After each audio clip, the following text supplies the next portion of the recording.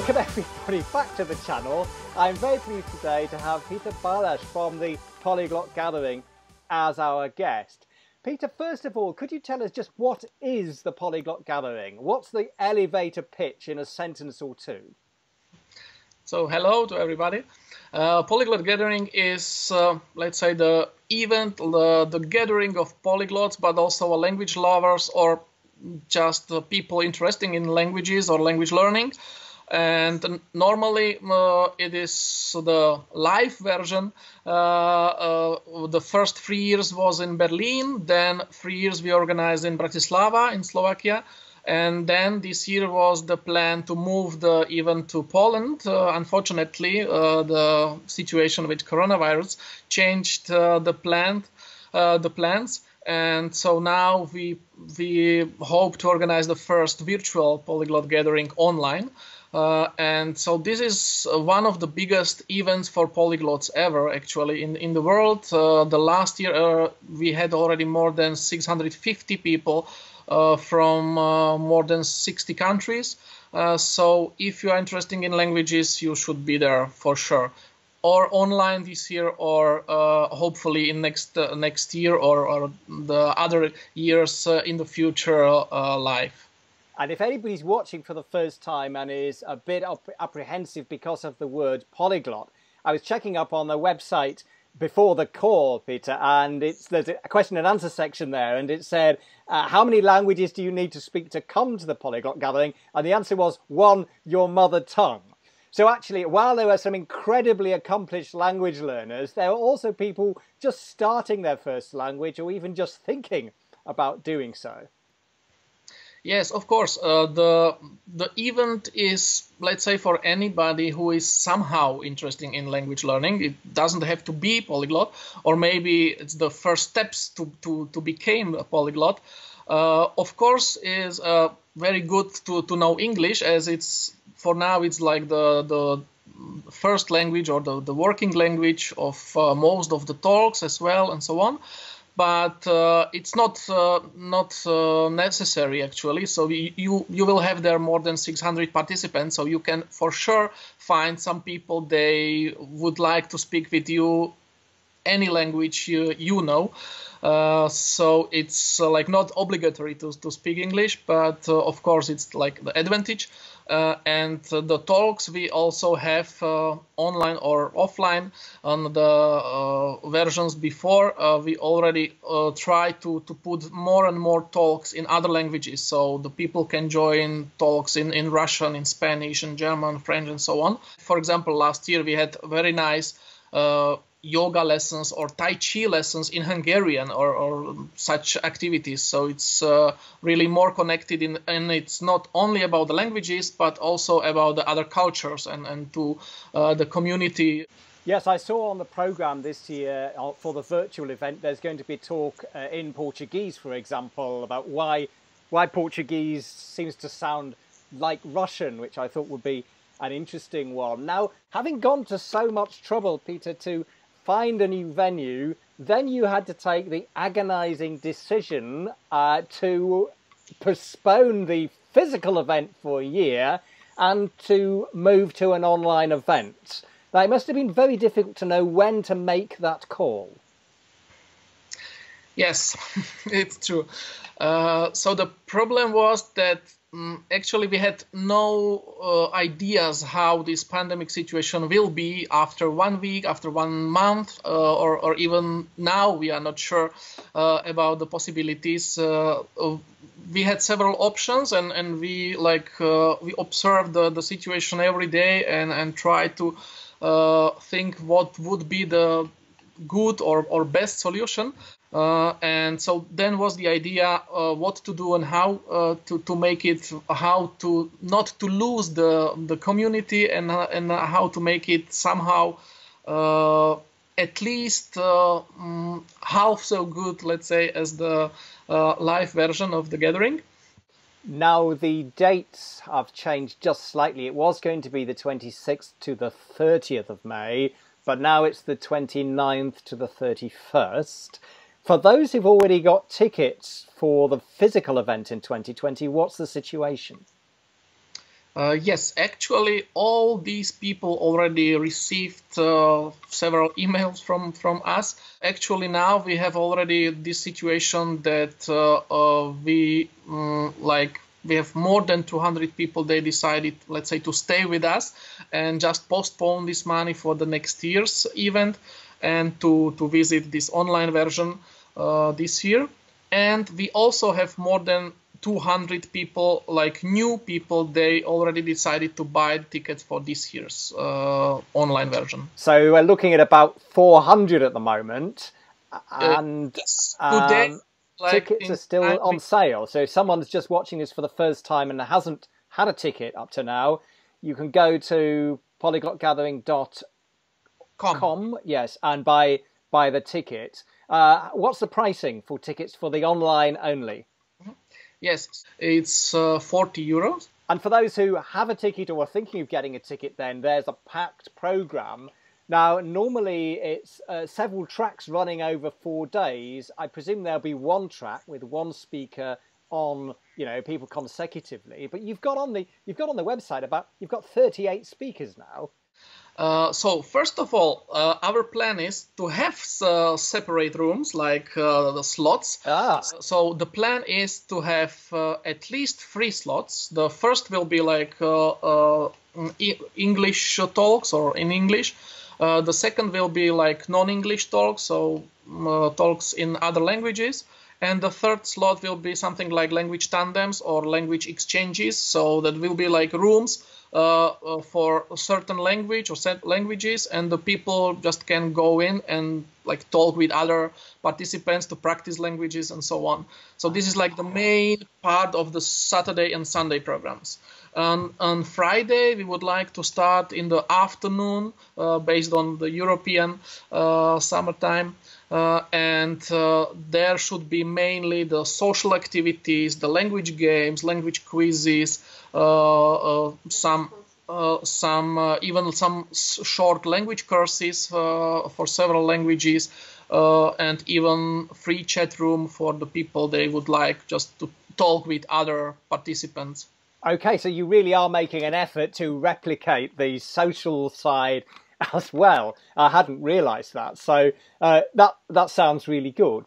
Now, in terms of actually what's on the programme, I was having a look before this call, and I can see you've got sort of various chunks. You don't have an overarching theme normally, but we've got people talking about methods, different languages, 1 or 2 other themes. So I saw Richard Simcott, regular speaker, is going to talk about when can I say I've learned a language. Richard, of course, is the organiser of the Polyglot Conference. And you've also got Tetsu Young from Langfest speaking this year about raising multilingual kids. I'm not sure that Tetsu's participated before, taken part as a speaker. Yes, so this, let's say, virtual event is maybe some kind of, or it has for sure also some pluses, because some people could not participate because of time, money, the distance, and so on. So maybe this is also like somehow we try also to find a positive way of this pandemic situation, and we could enable to take part in this virtual event for people they would maybe never have the possibility to visit on gathering live in Europe. Or this could be also maybe the first step for some of the participants into the polyglot community. So maybe they are too shy to come live to the event. So maybe this could be like some kind of encouragement for them. Tetsu's topic is raising multilingual kids. And there's a second talk from Lisa Kalugina from Siberia. So there's someone who's going to find it rather easier to deliver online, perhaps. I'm sure she would have come anyway, but she's got to talk about children teaching each other, how children teach children online, which I thought was certainly an interesting one for me. Looking at some of the other methods talks I saw, Marta Melnik is one of your team of 13, 14, 15 organisers, also a regular. She's talking about public speaking for language learning, which is a real way, I think, to put your speaking skills on the spot. Yeah, that sounded to me like something I definitely wanted to listen to. And Maria Spantidi as well, who I know because she's like me, a Basque speaker.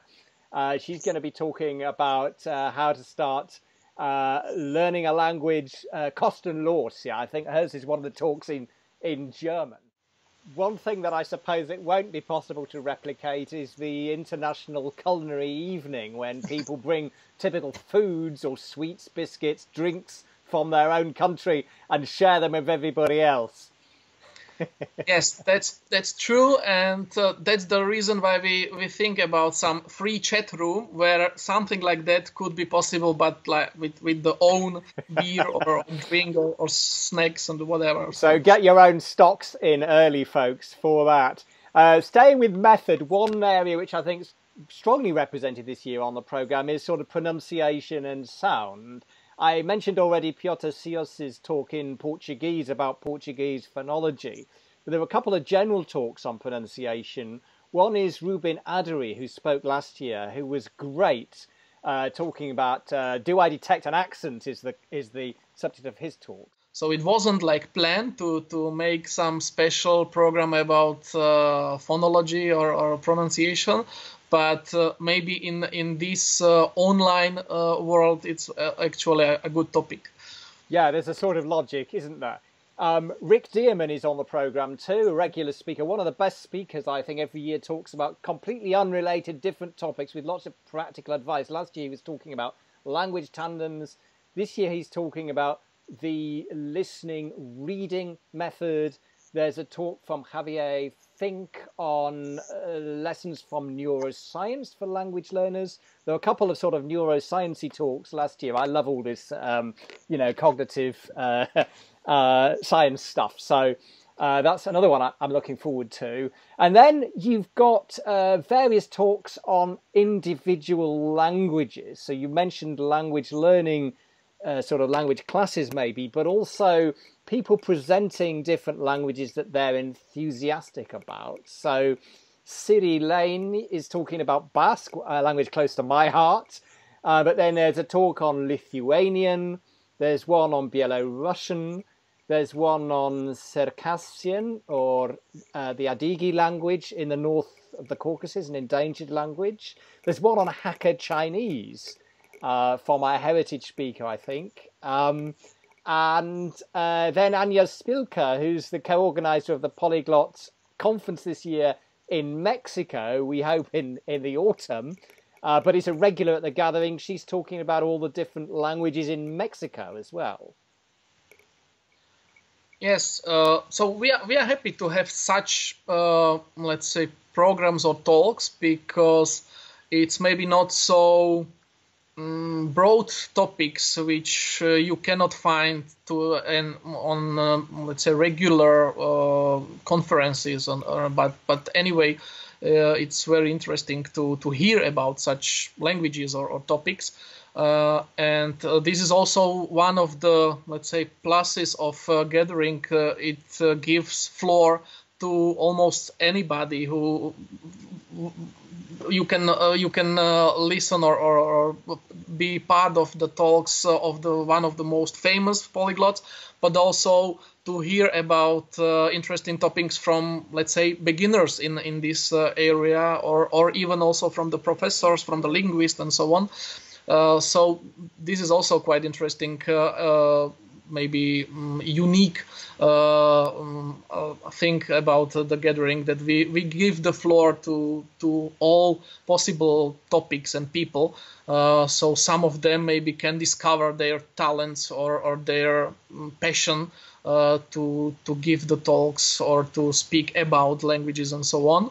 And there's one on do you speak business? Alexander Medvedovich, who has given a couple of very amusing talks in the last couple of years. One was the language of love 2 years ago. Last year he was talking about swear words in different languages. That was what I didn't record much of for the vlog. But he's going to be talking about something rather more serious this year, about how you can use languages to help you in your career. So if you're thinking of using you know, starting a career in languages, or you were trying to redirect, that might be one for you. So I suppose we better wind it up now, Peter. I better let you get back to your scheduling. But just to remind people then of the dates and the websites. Yes, so the official dates of the Polyglot Gathering this year, the Polyglot Gathering online, are 29th till 31st of May. But in fact, we have a small surprise or small additional program for the 1st of June, the Monday. It's like Kids Day, or I don't know actually how it is called in English, but it's like International Children's Day or Children's Day. So for this Monday, we plan some special talks and programs about like raising children multilingually, or the programs or the talks of not children but of teenagers, for example. They will present how they became polyglots, or about the topics they proposed.